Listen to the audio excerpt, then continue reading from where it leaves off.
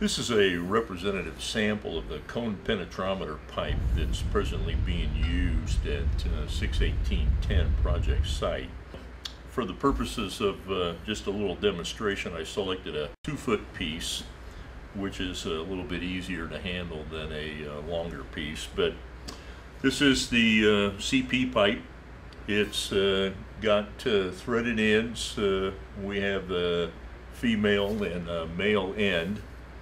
And essentially, when they get ready to assemble this before they drive it in, we have a drive tip that's a hardened piece of steel. They put an O-ring on there.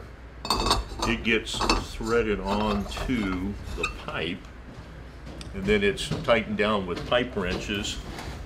And then they install a drive head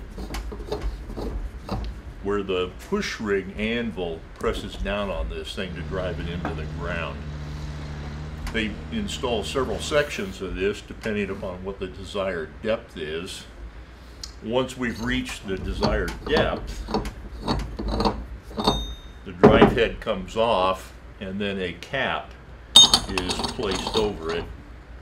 And then that pretty much, wraps it up for that.